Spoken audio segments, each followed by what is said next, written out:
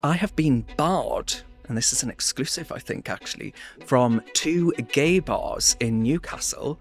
I was told that I was homophobic, and I said, oh, well, this is news to me. The culture is so ingrained in this leftist blob. These days, walking around with a Louis Vuitton bag isn't as exciting as walking around with your views and values on your Twitter account, whereas I think actually being gay is the least interesting thing about me.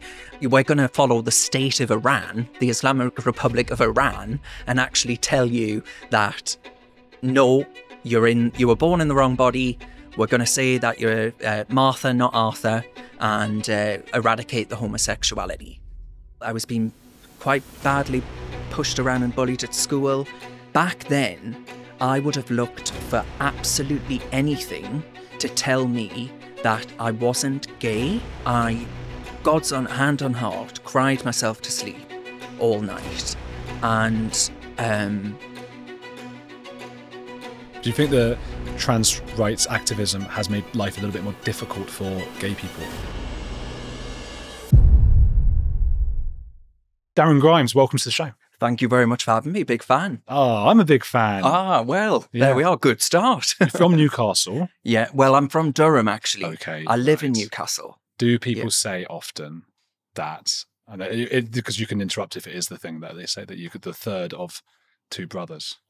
Oh, Ant and Dec. Yeah. Because the accent, and there's a look, isn't there? Yeah, I heard it's called having a big forehead. Is that what it is? But handsome men, the 3 of you. Well, I mean, I just met them actually at Crystal Palace at a Newcastle United game at Selhurst Park. And it was the first time I'd ever met them. And I walked up to them and said, my mum will never forgive us if I don't get a picture with you. So I had to do that. So the comments, exactly what you just said, were you separated at birth? Oh, that's so funny.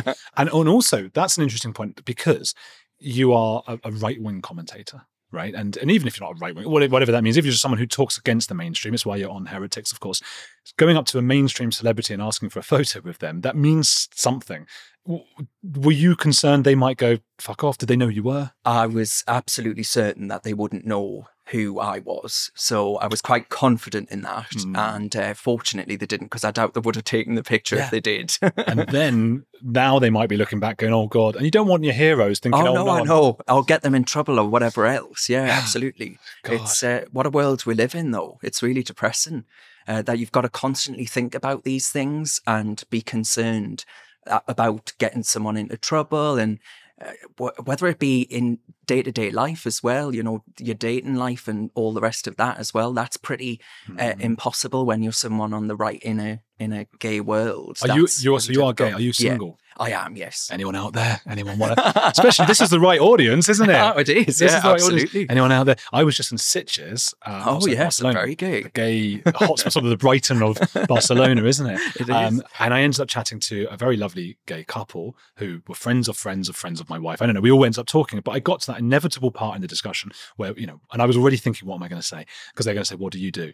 And I thought, I cannot have them when I'm sat in the restaurant looking up and the first thing they see is like, trans women are not women, and stuff like that. Is that, I mean, that's something you have to deal with all the time. Oh, absolutely, definitely. I mean, I'm grateful in a way, and hear me out, because it allows you to be able to separate the good from the bad. Filter. Like if someone's not willing to actually hear you out and have a conversation with you, then they're, frankly, in my view, intolerant and intolerable, and therefore I want nothing to do with them anyway. So it's a pretty good way of, you know, being able to actually find out who's worth talking to, because I'll talk to anyone.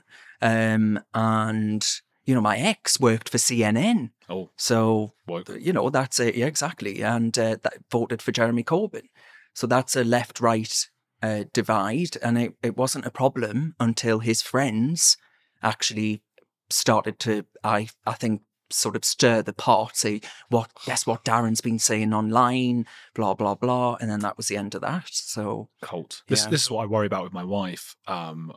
If it gets back to her profession somehow. You mean? Yeah. Because it's the vocal minority they might be, but they're very vocal. Oh, yeah. And she could get in all sorts, and she doesn't necessarily share any of my views or anything. And they're massive activists as well. It's a wonder that they've got time to go to work or do anything, frankly. They don't, because going to work on time is racist. Yeah. So I've heard. Anyway, is the gay dating world woker? Because I know a lot of gay people are very anti the woke stuff as well. I lived in London for 6 years, worked in London for 6 years, and then I went back during lockdown. Being in a pokey flat in London during lockdown was suboptimal, to say the least, and my heart goes out to everyone, especially with families in that scenario. And I moved back and I bought a place in Newcastle. I love Newcastle. It was my sanctuary growing up, and it remains where my heart is to this day. And I always thought in Newcastle you wouldn't have a problem in that sense, in the sense of being met by a wall of intolerance. But I have been barred, and this is an exclusive, I think, actually, from 2 gay bars in Newcastle, which I've been going to since I was 17, don't tell anyone. And I was told that I was homophobic. And I said, oh, well, this is news to me. Wow. And I think they meant transphobic. And that was the charge by some drag queen who had said, I'm upset by what he's saying or said online, blah, blah, blah. And I love drag acts. I've got nothing against it. I like watching them. I find them fun. I just think they ought to be age appropriate. Sure. But saying all of that, you're viewed as a heretic, dare I say, use that word. And yeah, that was it. They said, you're not welcome to come back.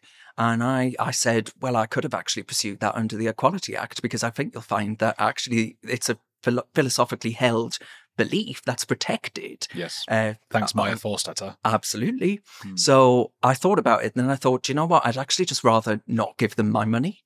Yeah. So that was that. But yes, the answer to that question is it's everywhere. It's pervasive. I think especially among my generation, there are signs that the next generation are getting better. I've got a brother that's 8 years younger than I am. Okay. How old are you? I'm 30. Okay. And his generation seemed to be a lot more open-minded. Okay, they're going to push back, I think so. That's the rebellious streak, right? Because the culture is so ingrained in this leftist blob, this quagmire of intolerance and so-called social justice movements that are nothing, they are the total opposite, in my opinion. And I think actually the rebellion will be to say, well, I stand against identity politics. I think it's divisive. I think actually it doesn't have good outcomes. And I think I'm quite excited, actually, and I'm quite optimistic about the future, seeing all of the things that have been kicking off recently. I've got big news. Heretics is expanding to Substack. I'll be writing weekly articles about the madness of the woke mind virus, and also giving out little snippets and things I've learned from episodes with new guests that haven't even gone live on YouTube yet. In just 6 months, you grew this community from 0 to 150,000 subscribers. But Heretics is expensive to run. With its camera team, guest booker, production assistant, top-of-the-range 4K cameras, moving sliders, editors, and social media, it costs about £10,000 or $13,000 a month. How can you help? Well, I don't want to rely on ads. You, the viewers, are the economic engine that will drive Heretics to the next level. I'm talking about tours, time to make longer episodes, and bigger guests.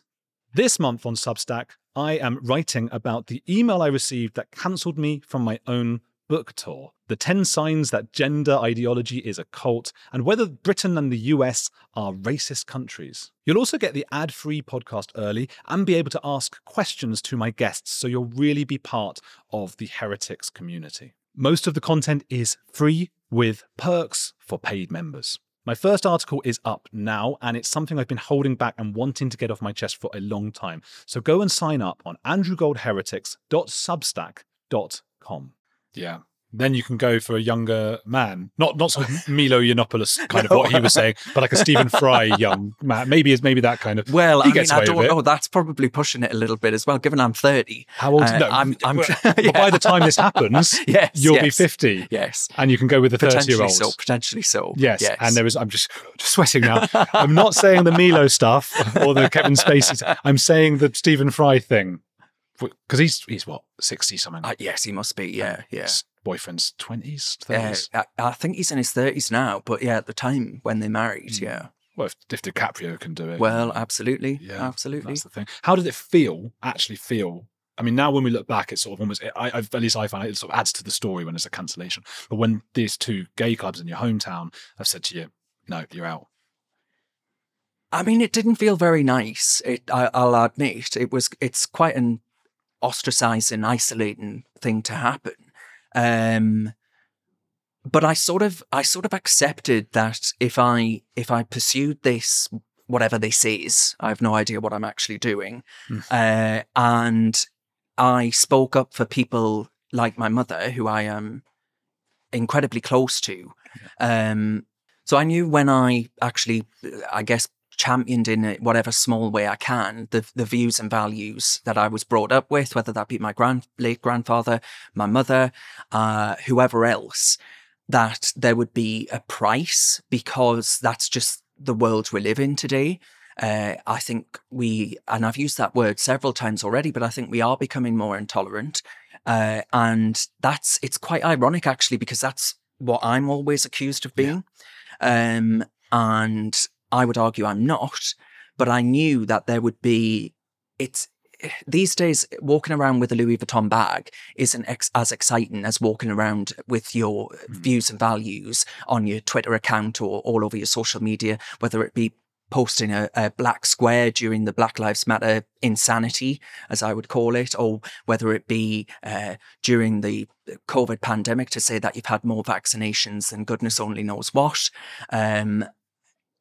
All these things, it's luxury goods signalling, and I'm afraid that I and my views are not luxury goods in the cultural or fashionable in the cultural parameters that we're now operating.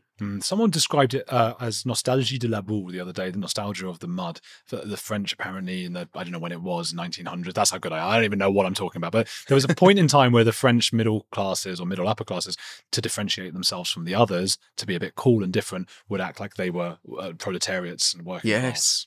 Yeah, I think there's something about that. I mean, it's typical sort of Marxism 101, really, where your identity isn't about what your lived experiences have been, but it's about who you are with your immutable characteristics and all these other things. They're what makes you interesting.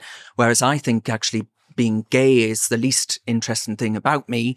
I think being from a council estate in County Durham, I would like to see more people in politics that had actually had that experience over being booked. I'm not saying you've booked me for that reason, but being booked onto things because of your sexuality, which is how I got my start in this world, through the BBC, Your Good Friends. And it was BBC Generation 2015 in 2014 for first-time voters. And I, at that time, voted Liberal Democrat. I thought I was a Liberal. And they ask you all of these things, of course, a diversity checklist. And that's how I got my start at the BBC, because of the fact that I ticked all the right boxes. But I'd rather not, if I were to die tomorrow, and touch wood I won't, that would be my epitaph, that it would read, that is the most interesting thing about being gay, yeah, or whatever else. Do you think they wanted maybe because of being working class? Would that have helped? No, I think actually being from the Northeast was the only thing they were looking for. They wanted to actually get representation from all parts of the country. So I don't think there were many, and that's quite sad really, but I don't think there were many people from the Northeast who would go for an opportunity like that, because you just don't think that politics is something that you can get involved in if you come from a background like the one I did. Growing up, politics always felt like something that happened in Westminster, a place I'd never been to. I never went to London until I was, 18, 19. and you feel removed from that process.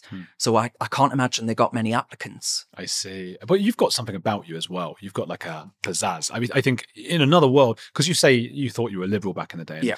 Many of your views, from what I've seen, I do consider to be liberal by what was liberal 20 years ago. Yes. And had we been in a different world, different political realm, do you think you could have been just an Ant and Dec or this morning or something? I mean, I would have loved to have done something like that, but it ain't going to happen now. The world we live in. But you know, I don't really care about all of that. I care about, you know, me. I don't care about me personally and whatever happens to me, because you can't do anything about that really.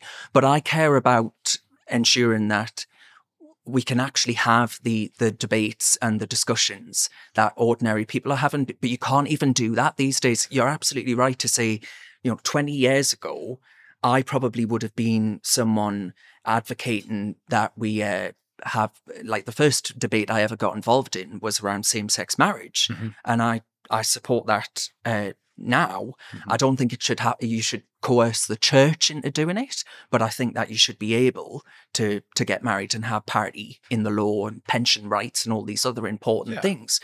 So that was the first discussion I ever got involved in. But nowadays, you know, that sort of, and Douglas Murray describes it as being like St. George in retirement, you know, the LGBT plus alphabet soup. They've slain the dragon being the quest for equality. They've secured that, and now they're looking for sheep to slaughter on the hills of goodness only knows where. So we've moved so far away from what were laudable, liberal, in the classical sense. Civil rights. Yeah, absolutely. It's really sad. It is. And dignity. There was this, I grew up, and like the gay pride and the fight for civil rights was about dignity and about having the same rights as other people. But anyone who gets those rights, there's always going to be a few people who want more. And there are people, of course, who work in those fields. That's what I think a lot of it is down to money. It's a lot of people working in diversity and ethnicity and all these kinds of things. And once you've hit your targets, you're unemployed? Well, you can't. That can't be the case. You have to find more and more things to do. Absolutely. And the pressure that groups like Stonewall put on all of these big banks and all the rest of it to actually pay money and be part of their diversity list, which is top 100 companies to work for if you're LGBT, whatever it is. And they bend over backwards to meet these specifications and requirements, which are ever growing, ever expanding. You would think that as we become more quote unquote progressive as a society, that those things there would be fewer check boxes to take, but actually there are more, because there's an ever increasing number of identities and things you can self-identify with. So you're absolutely right to say that nowadays, it wasn't back in my day, and that's not that long ago, right? Yeah. It wasn't all a big scam like it is today. I had one of those Stonewall mugs when I was a teenager. You know, some people are gay, get over it. I had one of those. I paid for it with my own money, and there wasn't a lot of that about when I was a kid.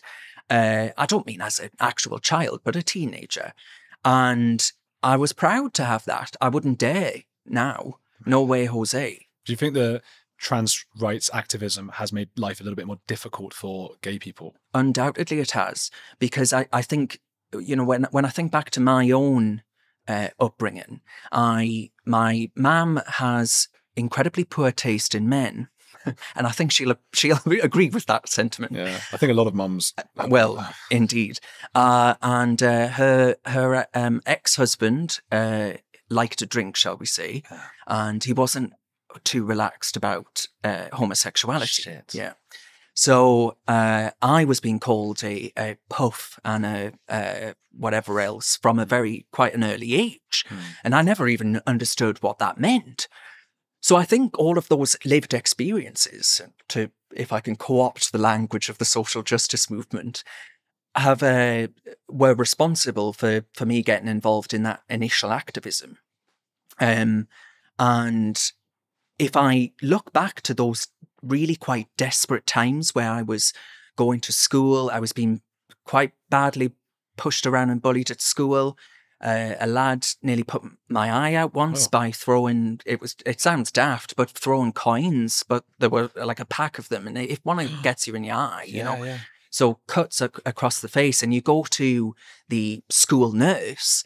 And what I fear now is that back then I would have looked for absolutely anything to tell me that I wasn't gay, because I absolutely did not want that to be the answer, to just accept that. I wanted to, and I knew from the age of about 11, you know, you hear something enough times and perhaps it has a knock-on effect. But I would say I was sort of dragged out of the closet, or to that understanding. And I look at myself back then, and I'm genuinely, this isn't intended to be hyperbole or for clicks or anything like that, but I worry that I would have looked for any explanation and said, well, maybe, you know, quite effeminate, you know, I guess you could say quite stereotypical in some ways. Maybe a trans outcome would be a better outcome. You know, if a school nurse sits there and says, well, have you explored all of these gender identity options and all these other things? When actually I was just a gay lad who was deeply, well, not, I did accept it, but deeply willing to look for absolutely anything that would be an alternative to say, this isn't what my life's going to be. Because, you know, I remember the night where I first realised you definitely are gay. I was 11 years old, and I, God's hand on heart, cried myself to sleep all night. And looking back at those times, I just think of the number of kids who could be in similar positions, vulnerable kids who are going to be swayed by what so-called responsible adults are telling them. And I don't think they are so-called responsible adults. I think they're activists. And all I needed at that time was, you know, someone to talk to confide in. And I worry that that's not happening for the next generation of kids. But, you know, maybe we're advancing to a point where, you know, kids don't feel as I did. But I'm not sure we are going to, if they're being told that actually the solution is that, you know, you're not gay, you're a trans child, and medical pathways and interventions could be, whether that be hormones and all the rest of it, are the solution. I think it's a deeply homophobic position that we've ended up in. So that's why I'm so passionate about it. And imagine if I was able to have a pint with someone in Newcastle, in those bars that I'm banned from, and articulate that position like I hope I've been able to in the brief time that we've had together. I would like to think that people would say, all right, maybe I understand his point of view. But instead, we live in an age in which you are immediately called every ism or phobia in the book. I've been called all of them, and told that you'll be cancelled and all the rest of it. I used to do the BBC's Broadcasting House. You know, I don't think that would, which is a paper review show for those that don't know, and I don't think that would ever happen again.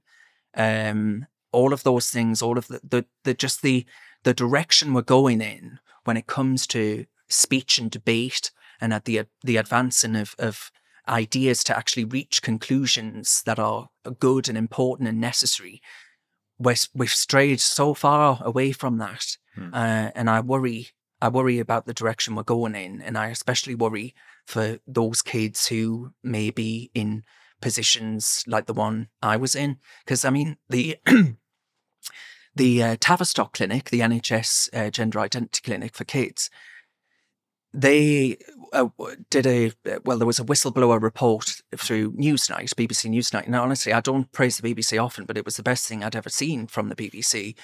And they were kids saying that they'd been put through this because their parents would prefer a trans outcome over a gay outcome. You know, that that to me is not progress. That is as regressive as you can possibly be. That is homophobia 101. Yeah. To actually say, we're going to follow the state of Iran, the Islamic Republic of Iran, and actually tell you that, no, you were born in the wrong body. We're going to say that you're Martha, not Arthur, and eradicate the homosexuality. Bang on. Because that does happen in Iran. It happens in several Asian countries, and who knows where else. So that impulse, as much as people would like to say, "Oh, that's the bogeyman. That's not a real what you're talking about, or straw man." That impulse in humans, especially humans who don't like gay people, is there for everybody to see. That does happen. Well, it was happening here. You know, the Tavistock, those whistleblower reports said so. Yeah. And I don't care if it's only like a handful of examples. Only that's, you know, a few kids too many, in my opinion, that could have changed themselves in ways in which they're going to look at their bodies in the future when they're adults and think, what on earth have I done to myself? And that then starts a spiral of, you were depressed when you did all of this and you were looking for answers, but you're depressed now and looking for answers at what decisions you were told were good for you by so-called responsible adults. So, you know, I don't think anything that I've just said there is articulating a bigoted or transphobic argument. No. I think it's rational. It's based in fact evidence, and it's based in again lived experience. I was thinking when you did articulate so brilliantly how you just spoke, that were there an audience, there would have been a standing ovation, because it was so beautifully put. And I'm so sorry you went through that growing up. I really am. No, please. I mean, you know, I've done well out of it now. I'm quite grateful actually for the start that I had in life. You know, Margaret Thatcher once said that she was grateful she had two things growing up. She had good parents, I had one, and no money, because if you've got no money, you have to bloody well work for it. Mm-hmm. And you could have done without the homophobia. Though. Oh yes, yeah, definitely. Did you? And I honestly don't mean this in a facetious way. Did you watch Billy Elliott? Was that like an idol for you from Newcastle? No, it wasn't. Yeah, well, actually from County Durham, so that was right. Yeah. So as perfect as you can possibly get, but. Watching that kind of thing growing up, I wouldn't have wanted to, because I would be worried that I don't know, someone might crack a joke and be like, "Oh, look, it's you," or something like that, and then I would feel like, "Oh." I was worried about being gay. I mean, any man who doesn't admit to that is either lying to themselves or just doesn't think. Adolescence, puberty, all of these things. You're thinking about things. It was bad. It was like this. I mean, obviously not bad, but we knew it would be seen as bad. Yeah. And you're 11. You're like, oh, what am I going to like? Girls or boys? What's going? Yeah. Oh, what if I'm gay? What does this mean? What a panic I had about that. Yeah. But one of the issues that you've touched on, I think this applies to all of us really, and Andrew Doyle talks about this, of course, a lot, is that once you talk about these things, once you're honest about them, you're banned from everywhere else. And so you can't then, for example, this podcast, I'd love to have a more diverse range, but I can't just ask David Beckham to come on, or someone who's not very famous, but it's just like middle ground and wants to talk about whatever. They won't come. There's no way they'll come on. They don't. I try sometimes. Yeah. So you're then stuck with just that. And then everyone accuses you of being in a bubble when you're only on one side. Andrew Doyle often talks about like he likes poetry and literature, and like that's what he wants to be doing. And instead you're just like, okay, no, but 99%, I like to doing cults and that stuff. Yeah. We're stuck in this one thing because we can't talk anymore. Yeah, ideologically siloed. Yeah. And that gets you nowhere.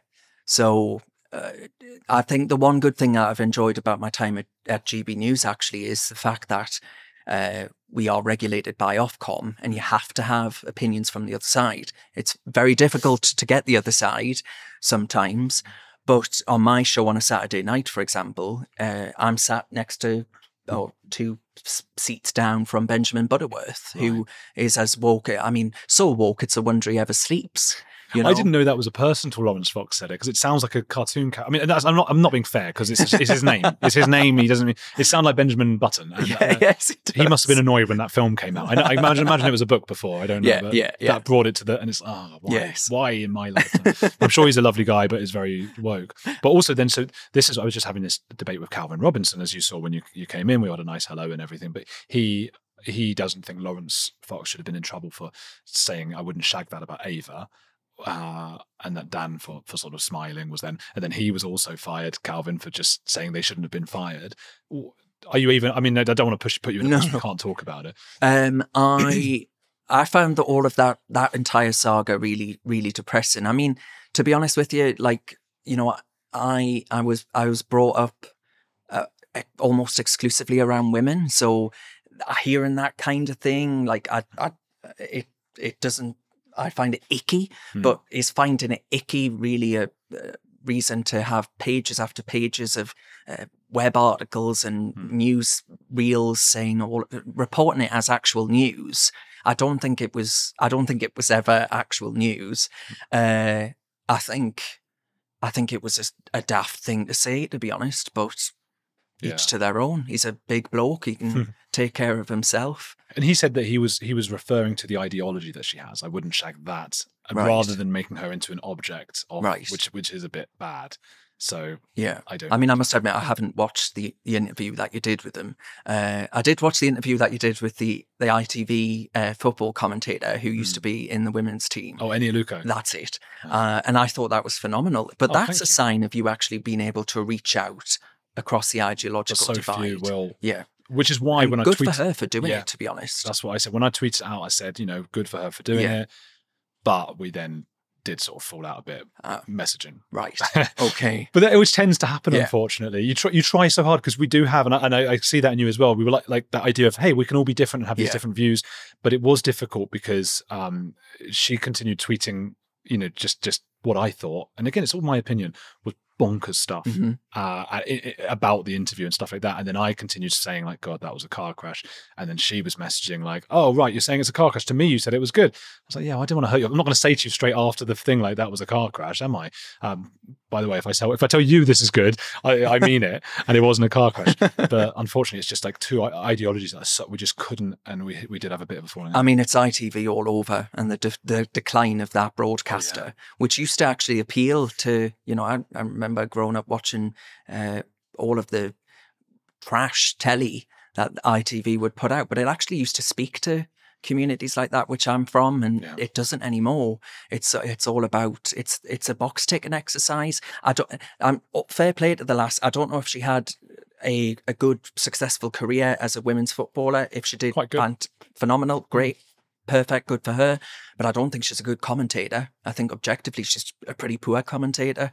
Listening to the Euros coverage, I mean, She's dropped quite a few clangers over the years. And people clip them up now as well. I know. And then I wonder, but if we put that much, if we really looked at like the white guys doing it, they'd probably say some, I mean, they definitely say some stupid things. Absolutely. I dare say there are a lot of them. Michael Owen's probably said some pretty daft things in his time. But I think it's when ITV... Basically, if you insist on having an all-women panel, then is this the best you could find? Would be my argument. Yeah. Unfortunately, you've always got to find some who are footballers, right? And the footballers do often say stupid things. Yeah. But the men and the women. Yeah. And then you've got the sort of the Gabby Logans, who's a presenter, and she's very, very good. So the presenters have to be good. Yeah. Because a lot of people want that job. Oh, my goodness. I wouldn't mind that job. No. But I'm not allowed to be on TV. No, absolutely not. Neither of us are. Heresy. So, we wouldn't be allowed on it. Do you think ITV is that the worst one maybe now? I think since Murdoch sold Sky News, having a daily climate change show is pretty out there. Okay. I'd say ITV is the worst one, yeah. How is it we're in a country that for decades, it probably won't now, but has voted Conservative, and the TV channels tend to be so woke and ridiculous? I mean, Comcast bought Sky News, so they are way off to the left in America. There's sort of liberal left in the American sense of the word. And ITV, it's all a clamour for keeping advertisers on board, and advertisers now, they long for diversity, equity, and inclusion. It's a vicious cycle, and it's perpetuated rather by a desire to be seen to be as progressive as you possibly can be. I mean, I can't remember the last time I watched an advert that had a white family in it, for example, right? That's seen as bad. And people would say, "What? Oh, who cares?" And I think part of the reason that this is important, and I guess because I think from my own perspective, because of my old story about the BBC and all of that, is we forget about individuals, and we forget that there will have been individuals who care a lot about acting and being in those kinds of adverts. And where I'm less bothered is, and someone made the point recently, and it was about models. Because models have always been about the fashions of the time. And I'm sure I'm going to get a lot of shit from models now, but I'm not sure there's that much talent in. But sorry, it's probably the most, sometimes these things, like, are the little things I say, and you don't expect that to kick off. And that might be one of those things. Do you know how much we have to learn to stand in a particular way? I'm sure, yeah, but you're not a truck driver doing 50 hours a day. You're not doing a garbage, whatever. Those are hard jobs. That's modeling. I'm sure, I mean, it must be boring. You must have to wait for loads of hours. But the point is, it was always done just based on very superficial qualities that were the fashion. So I think if it's fashionable now to have lots of different races in the modeling, fine, fill your boots. I don't care. In things like acting, presenting, news reporting, that's where I feel like, well, hang on, people's entire lives and careers are there when they should have the job are being pushed down so you can be fashionable, and that's scary. Yeah, no, it is. It absolutely is. And well, I mean, I guess in modeling, as in all professions now, you would see that it was very laudable back in the early days of, I guess, the madness around and 24/7 media, where fashion was Naomi Campbell's of the world and people like that. And black representation within the fashion industry, using that as the example, that was a laudable thing to do because there weren't many black people being represented in the world of fashion. Now, though, we've gone so far the other way that you can't possibly have that many white people in, because unless they've got, I don't know, they're trans or something like that, then it's okay. But they've got to meet some sort of intersectionality in order to actually be permissible. And it's I don't see what's wrong with people wanting to see themselves reflected in the television shows they watch or in the advertisements and products that they buy. Is that really so bad? Does that make you an inherently evil person? I don't think so. Yeah. Well, but then the minorities would say the same thing. Hey, I want to see someone who's black. I want to see someone. Yeah. So Naomi Campbell, fine, right? It's probably if we take a subsample of what the ethnicity, the makeup of the country is, then black and minority ethnic people in the media world or in the arts and industry are vastly overrepresented if we actually compare it to what the makeup of the country is. So I think in a lot of ways there's a sentiment that actually to be white is to be pretty bad. Actually, it's an inherently bad thing. To be straight white is very bad. I tweeted something about this the other day in the audio industry, because when I was trying to... The podcast industry. Yeah, exactly. So there's like the audio production, and they focus a lot on podcasts as well, but they do other audio things as well. And I happened to sort of find all of these pacts that have been set by really woke women, mostly women, that have sort of set the pacts up at places like some of the biggest companies in audio, where every panel you have to sign this thing. Every panel you have to have at least one or two minorities of some sort. Mm-hmm. Jews don't count, and I don't think disabled people do. No. But it's got to be that, and there's like 4 people on the panel. Now, very few people from minorities are applying to work in podcasting relatively. It's like almost no one. Like you'll get like 100 CVs in for a job in audio, and 1 might be black, and then you have to hire that person, and you have to have that person on a panel and that kind of thing. And all it does is the people who set these pacts, who are at the top at the places like Sony, that one black person who's very talented, they get them, and it leaves the lower down companies that want to compete with Sony with just like no one left. And it's just increasing that the gap between the big guys and the small guys. And it also creates a sense of injustice and unfairness in the entire system. And I'm afraid to say, we were going in the right direction, and we've already spoken about the gay issue, but I think even on the race issue, we were totally in the right direction, where we were saying, content of your character and all the rest of it is the only thing that we should actually be judging people on. And these days, yes, the colour of your skin is the only thing that matters. And I think that actually is what creates division and resentment in society, and that's not good. We've got a vote coming up, which I didn't want to focus on too much, just because I want people to backdate, like watch it in a year, and this, but a lot of these things will still be relevant, which is that we've got two parties that everyone, Labour and Conservatives. And I know people outside of Britain might not know, but it's Republicans and Democrats, basically, a bit different. But it sounds like Reform, which is Nigel Farage's party, might make some sort of impact. We don't know how much. We don't know how much people are just annoyed and they're saying it and then they won't actually vote or anything like that. But he's seen, I think, as a populist. I don't know what populism necessarily actually means anymore. I saw Winston Marshall doing a great speech, the debate with Nancy Pelosi, and he actually, because I went in going, come on, and then I thought, oh, you know what? Maybe he's got a point. What is populism? So I would first, I think, give you a few examples of where I actually perhaps became more comfortable with people attaching that to someone like me, for example, or the voting patterns of my family, who have been through the whole the changing of the electoral roadmap, where if you come from a background like mine, you're Labour, right? You put a red rosette on a donkey and it would have won in County Durham. Still the case in most parts of County Durham, to be fair, but you get the point. Now, though, their voting patterns have changed and moved more culturally right, but that's what the old Labour Party used to be like. So whether it be on the trans issue or whatever else, they all view this as a bit mad and alien. And I would put it down to things like Hillary Clinton's basket of deplorables. They're the ones voting for Trump.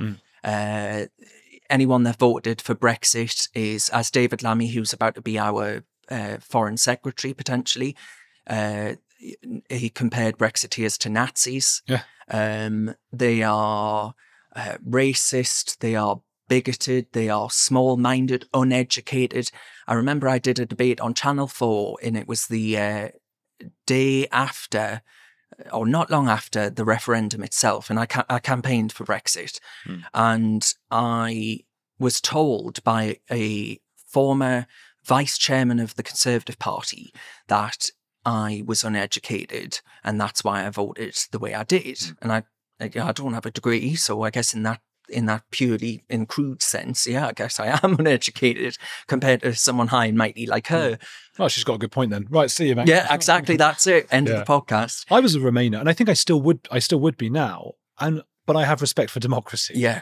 And I understand that not everybody who disagrees with me is a Nazi. Yeah, and wanting to actually use democracy to argue for the nation state, to argue that the nation state is the best vehicle to protect our rights and protect the advancement of working class issues, because they would argue that globalism hasn't, although it's had benefits as far as, again, if we go back only, 100 years, I could have died in childbirth, that was your lot. Capitalism has been great for advancing all of these technologies and healthcare initiatives that we take for granted now.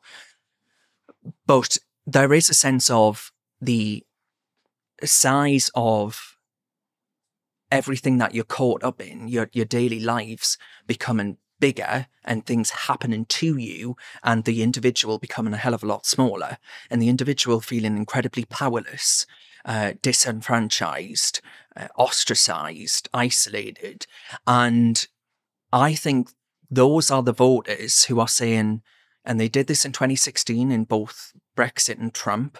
They did it a year earlier when 4 million people voted for UKIP. They did it in 2009 when some people voted for the BNP, who, by the way, I think are awful. Nick Griffin has called me out on Twitter for being a Zionist shill or something to that effect. He's a bastard. Yeah, he is. He's a horrible fat ogre. And I would rather that people didn't vote for parties like that. So if being populist is actually ensuring that You strengthen the nation state, you strengthen the individual, you give people purchase over their own lives, you allow them to feel that they are part of the democratic system and it isn't something that's just happening to them, or people in Westminster are so far removed from you that they might as well be in goodness only knows what, Elon Musk's new space centre in Mars or something like that. All of those things are what they term populist. I would describe myself as a national conservative. I think national populism, if you want to call it that, fine.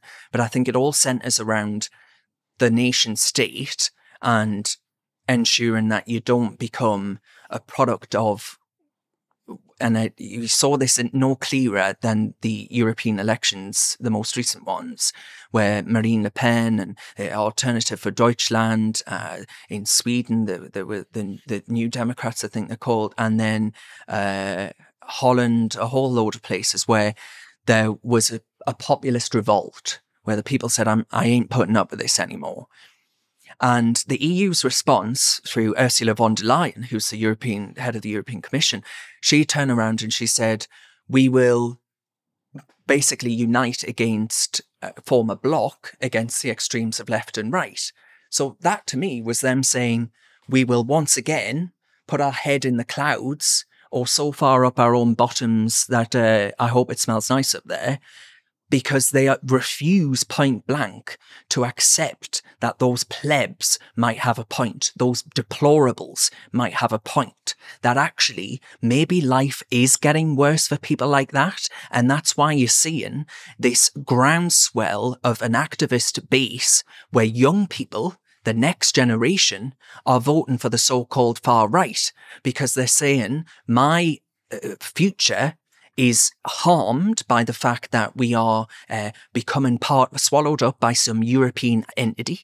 We are allowing mass migration to come here in places like London, but other European capitals. You're seeing support for gay rights, for example, to decrease. There's some studies that suggest that that's on a downward trajectory. And all of this can be linked to a globalist pursuit of hyperliberalism. And it's not working for people. And if you want to call that populist, call it whatever you want. I don't care. But I'm on the side of those people. I'm on the side of making life better for them. Because if you want to get a house, if you want to get a doctor's appointment, if you want to get a job even, my brother's in and out of, he's 11 months younger than I am. My mother apparently couldn't hang about. And he's in and out of factory work. And he's always competing with people from other parts of the world. And they're able to work, that are willing to work for wages lower than what he would be expecting in a field like welding and manufacturing. Working with your hands is an incredibly rewarding thing for a man to do. You know, my grandfather was a miner. My mother was brought up in an era where Concert, where I was born, had a steelworks, massive steelworks that closed down. Yeah. In my mother's lifetime, if you think about all of those industries and things that have disappeared, why wouldn't you look at everything that's happened and thought, I can't say with my hand on my heart, despite the fact that I keep being told the country's getting richer, that my life is getting richer. It feels like things are getting worse. Even though you keep telling me that GDP is on an upward trajectory, it doesn't feel like I am materially better off. So I'm with those people, and call it whatever you want, really. I don't care. But I suppose the problem sometimes, and I think you pointed out that often the sort of populist side, BNP being an example, but also the Brexit thing. But I wouldn't say BNP are populist. I wouldn't, because they're not popular, right? I don't think there's a groundswell. In 2009, there was a scare about it. All they did was get him on Question Time, and David Dimbleby gave him a good seeing to, and that was it, really, so to speak. And asked him a few hard-hitting questions, and he wasn't able to answer them. He was like a goldfish out of a bowl. That's true. Well, Brexit, though, I feel like sometimes with populism, it's. I know in Argentina, for example, there was this big promise of football for everyone. It was a populist little gambit. They didn't promise that during Brexit. But they gave it in Argentina for whatever reason, because they knew that would be a huge vote winner, that people could watch the football. because it had to be on a free TV channel, which was also the government channel, so then they could put in their adverts about the government and all that kind of thing, and that kind of populism. And so with Brexit, there was sort of this thing of that we're going to curb immigration by leaving the EU, but I don't know if that was ever likely to be true, and immigration's gone up, or should it have been? Well, it should have been true, yeah, absolutely. That's what we promised the public.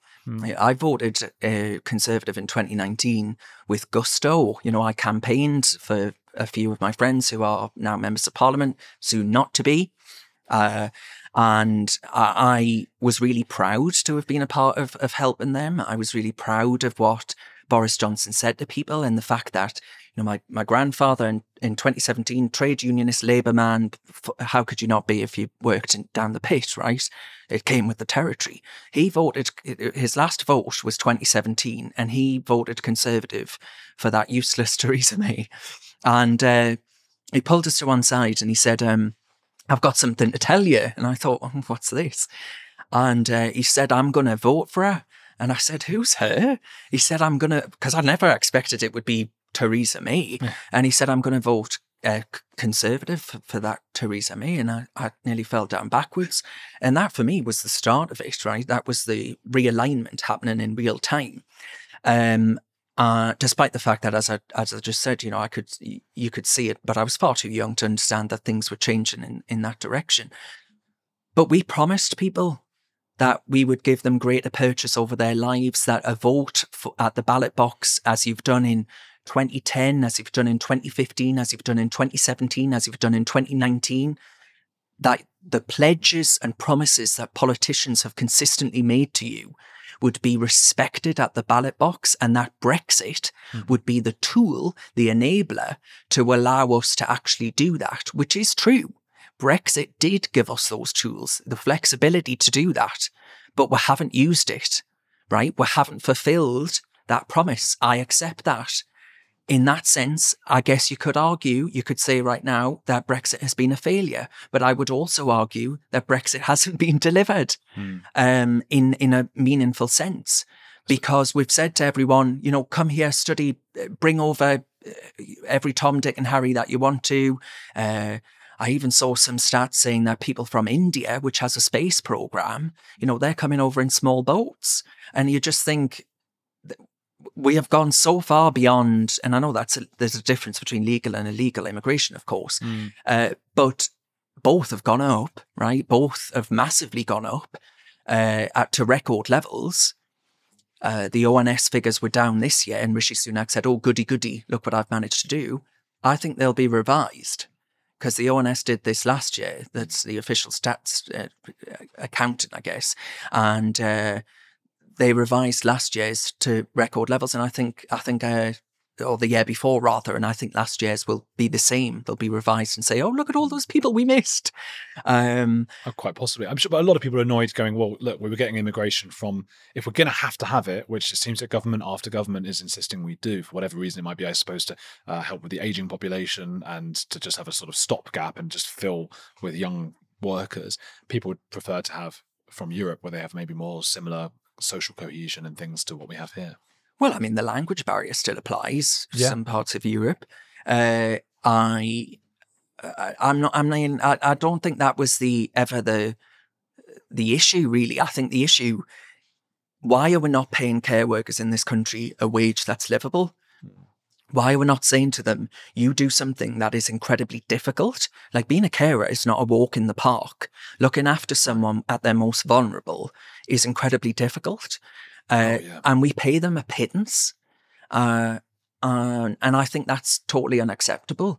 But business, and there will be care homes that operate as businesses, of course, who have been allowed to have a free lunch from mass migration, have said, oh, goody, goody, let's just get people from elsewhere. Why bother with the native population and have to maybe pay them wages, and they'll unionize and it'll just be very annoying. Let's not bother with that. And we've just said, we'll not bother. So when people say to me, oh, well, the care sector, you know, wages will have to go up. I remember Stuart Rose, he used to be the the CEO of Marks and Spencer. And he said during the EU referendum, wages would go up. And he said that as if like that was a reason not to vote leave. Interesting. And I just thought, you are so naive, you are so completely out of touch that you've no idea what you've just said. Well, one, is incredibly helpful to the Brexit argument, but secondly, part of a wider systemic problem that we simply do not value the people we're already meant to care for the most in the world, and instead just say, well, there's this open market that we've got unfettered access to, so let's bring those people over, and to hell with the Brits. Yeah. Wages will go up. What a vote loser. Or, yeah, exactly. That's so funny. I've got one more question for you, but first tell me, where can people follow your stuff and get hold of you? Oh, I mean, just search Darren Grimes in whatever platform you use. Tinder. No, not that one. I'm banned from that as well. I think that was just vexatious. I'm not dodgy, I promise, but I think that was vexatious report. Heard about you. Yeah, I think it was just people saying that I recognise who that is. Conservative. No way. Get rid of that. Okay. Yeah, Bumble. but not. No, it doesn't matter. People don't have Hinge. I'm on Hinge. Get on Hinge. But on, X is the biggest platform, and I'm a bit addicted to that. But on there, yeah. Yeah, we're on there a lot. Yeah, yeah, definitely. Typing all the things. Yeah. Who's a heretic you admire? John Lilburn, who was born in Sunderland, but I forgive him for that. And as a Newcastle United fan. Yeah. And for a very good reason, I went through much smaller scale court battles. I had a court case against the Electoral Commission after Brexit, and I felt like that was to be Darren versus Goliath. But what John Lilburn went through in his life and consistently put himself through, right? Whether that be in advancing ideas around freedom and liberty, he basically propagated the idea that your rights aren't determined by a king or a Lord Protectorate, Oliver Cromwell or whoever else. They are God-given, right? You are born, and you are born with these rights that we must protect. Habeas corpus, all of these really important principles that we take for granted all stem from what John Lilburn in his 42 years of life managed to actually do. And he was imprisoned several times throughout his life, but he never gave up. Even in prison, he refused to relent, to say to whether it be a monarch or whether it be Cromwell, that he would not seek to be a problem by advancing these ideas and really important laudable aims in his work, that he would just shut up basically and go away. And I think that's incredibly admirable. And I wish we had today more people who are willing to say, I will not be silenced. I actually think there is a really important principle at stake here, and that Britain ought to be a country that always remembers that. And we have him to thank for an awful lot of those things. He was ultimately imprisoned on Jersey, and the conditions were so awful, with the tide coming in, and he was covered in seawater, goodness only knows. There was damp on the walls. He ended up dying, probably of typhus or something like that, 2 years after he was released from this Jersey prison and in this beautiful castle. But 42 years on this planet, and look at that life. He's even been referenced in the Supreme Court of the United States of America, the founding fathers even referencing, and all the rest of it. So not bad for a lad from Sunderland. Yeah. You've got 10 years to make such an inbox. 12. I've got 7 years. I'm much Good yet. luck. It's got to be a bloody cracking 7 years. People, please go and follow Darren Grimes on Twitter. We'll have a link below. Keep on, hit the like and the subscribe over there, and keep on watching this channel for similar things.